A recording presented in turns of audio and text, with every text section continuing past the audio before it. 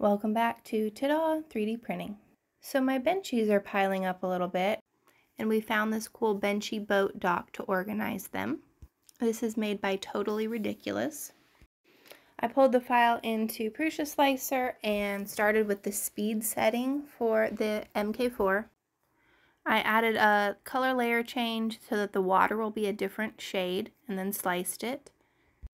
With this profile, we're looking at a little over 7 hours and about 135 grams of filament. But I do want to try input shaping to see what the difference in the time is. So when I swap to that and slice it again, I'm looking at a little over 4 hours instead, which of course sounds much better. It also is about 135 grams, so it really didn't change on the amount of filament used.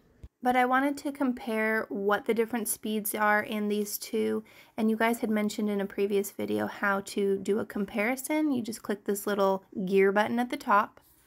It brings up another little screen and you can choose which profiles you want to compare. It doesn't have to be one that you're currently on. And you can see all the different speed settings, the differences in that. The input shaping definitely has a lot more speed. 4,000 on a lot of things that on the regular profile are more like 1,000 or 1,300. Since this is not that complicated of a print, I go ahead and go with the input shaping. I want to see if this 4 hours will work.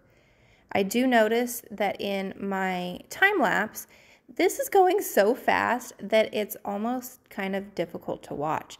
At first I thought it was the angle, and then I forgot that it is the input shaping, and it is kind of a large print. I mean, it's taken up a decent size of the bed, so it's moving very fast.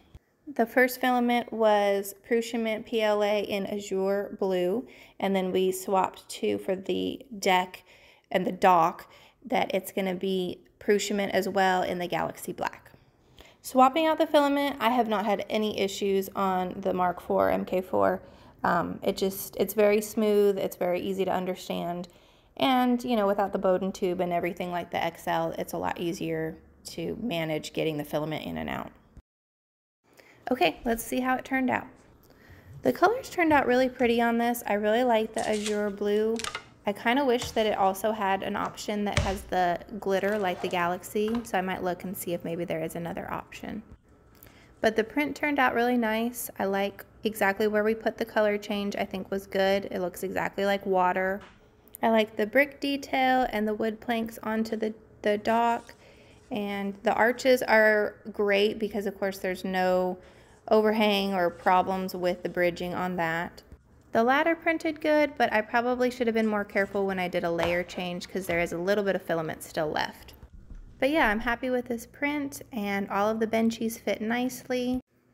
These are from the speed race that I did between all the machines on the left, and the ones on the right, the orange ones, are the different ones from the MK4, including the ones from the input shaping.